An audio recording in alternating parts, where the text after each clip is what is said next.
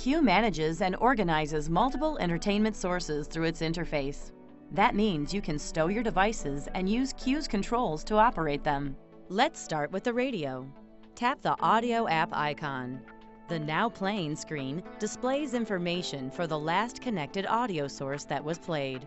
The audio taskbar runs along the bottom of the screen. It includes screen controls for voice recognition, changing between AM/FM and Sirius XM radio bands, Seek Down, a Seek Tune toggle control, Seek Up, media, which accesses connected playback sources, and an audio menu that has controls for audio levels and settings.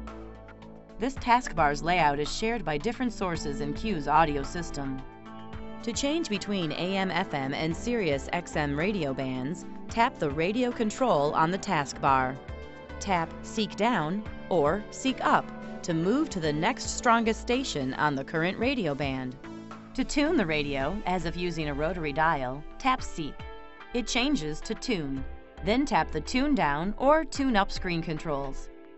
The Browse control on Q's audio screens displays radio station lists or music files on active tethered devices. Tap Browse to see the list of stations for the current AM/FM or Sirius XM radio band. You can search stations by tapping or dragging the vertical keyboard on the left to skip through the list, scrolling through the center list view, dragging your finger on the scroll bar, or by tapping the up or down arrows on the right. Use these on-screen controls to find the station you want. Tap and highlight it, then tap Exit to return to the Now Playing screen. To change to a different media source, bring up the Interaction taskbar. You can tap Radio or Media to find the source you want to play. Entertainment sources include AM, FM, Sirius XM radio, and high-definition radio where available.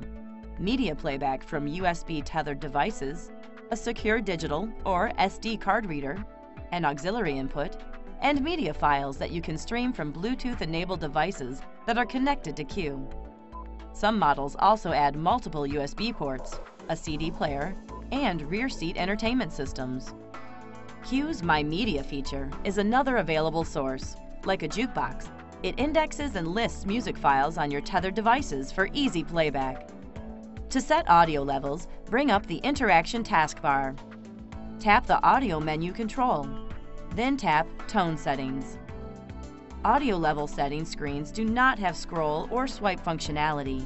Use tap and press gestures to set audio levels incrementally. Tap or press the touchscreen controls to adjust bass, mid-range, balance, and fade.